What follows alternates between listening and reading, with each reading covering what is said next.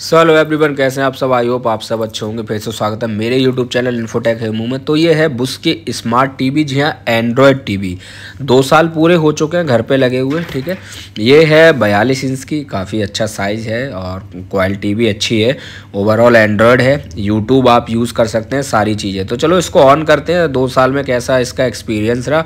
अगर एक्सपीरियंस की बात करें तो हाँ, डॉल्बी साउंड है, अच्छा साउंड है, क्वालिटी अच्छी है। 2 साल में मेरी इस एलईडी टीवी में कोई कमी नहीं आई है। डेफिनेटली डैम श्योर बहुत ही बेस्ट है। ठीक है, ये देखिए विजडम शेयर से है, स्मार्ट क्लाउड टीवी स्टार्ट हो गई। 4 GB रैम के साथ थी और इसका डाटा भी काफ़ी अच्छा था। शायद अभी मुझे प्रॉपर नहीं पता है, लेकिन मैंने काफ़ी वीडियो डाली हुई है। तो हाँ, और ये ज़रूर कहना चाहूँगा कि 2 साल में हम यूज़ कर रहे हैं, काफ़ी अच्छी है, बेस्ट एलईडी टीवी, कम प्राइस में बहुत ही अच्छी। 20-22 हज़ार का शायद उस टाइम पे दाम था उस एलईडी टीवी का। ठीक। और बहुत से लोग पूछते हैं कि जैसे कि अभी तो हम इसमें होम पे आ गए, ये इसका रिमोट है। आप देख रहे हैं मेरी एलईडी टीवी में अभी तक कोई कमी नहीं आई। बाकी ये देखिए काफ़ी यूज़ होती है। ठीक है, बुश की एलईडी टीवी है तो काफ़ी अच्छी है, अच्छी है। देखो क्वालिटी की अगर हम बात करें, एचडी क्वालिटी है। 2 साल हो गए यूज़ करती हूँ, अभी तक तो कोई दिक्कत नहीं आई।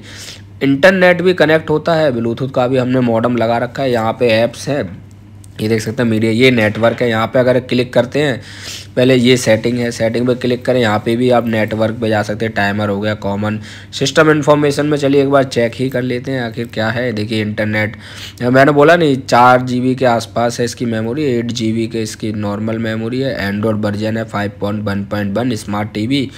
ठीक है, काफ़ी, और 2 कोर का प्रोसेसर भी है इसमें। और ये आप देख सकते हैं। ठीक है, इंटरनेट आप कनेक्ट कर सकते हैं, वायरलेस है। इंटरनेट कनेक्ट करके आप यूट्यूब चला सकते हैं और ऐप स्टोर खोल सकते हैं। ठीक है, यूट्यूब पे कुछ भी आप यूज़ कर सकते हैं। नेटफ्लिक्स भी यूज़ कर सकते हैं भाई, Amazon prime, Disney Hotstar use कर सकते हैं। ये देखिए यहाँ पे आपको, ये देखिए वायरलेस वीलैन का मतलब होता है कि आपका फ़ोन इससे कनेक्ट होगा। आपको फ़ोन से इसे कनेक्ट करना है तो आपको फिर मॉडेम में जाना पड़ता है, जो कि नेटवर्क सेटिंग है। ये देखिए यूट्यूब है, यहाँ पे app store, media, TV assistant है।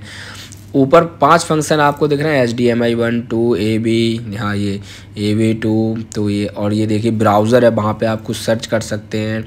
ठीक है, और ये देखिए अभी इंटरनेट में हम लोग आए हैं। बहुत सारे लोग बोलते हैं सर कैसे कनेक्ट होता है, तो कनेक्ट करके भी मैंने दिखाया है ना। कुछ लोगों को समझ आया, कनेक्ट कर लेते हैं, कुछ को समझ नहीं आया तो वो कमेंट में गाली दे देते हैं। बस ये फ़र्क है लोगों में। तो ये देखिए स्मार्ट टीवी का जैसे ऑन है अभी। ठीक है, इसको ऑफ़ कर देते हैं। ये क्या ऑन था, ये आपका हॉटस्पॉट ऑन था टीवी का। अब आपको जब नेट कनेक्ट करना होता है ना, आप नेट मोड में जाइए, आप इस पर क्लिक कीजिए। जैसे ही आप इस पर क्लिक करेंगे, आपके सामने एक सेटिंग ओपन होके आएगी, जैसे कि ये आ गया नीचे। ठीक है, वायरलेस आ गया नेट मोड में, इसको ओपन करना है। अब इसमें आप बहुत सारे फ़ोन आ रहे हैं, ये सब सेव्ड है पहले से नेटवर्क सिस्टम।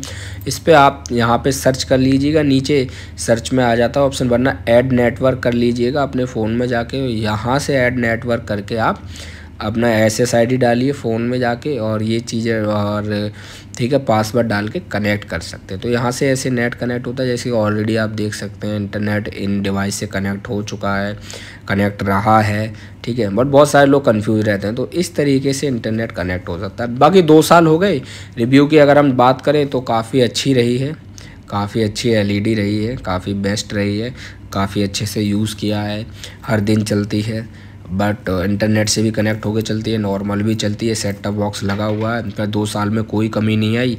तो मैं कहूँगा बेस्ट एलईडी टीवी है एंड्रॉयड स्मार्ट के। आपको कैसी लगी ज़रूर बताएं। Thank you.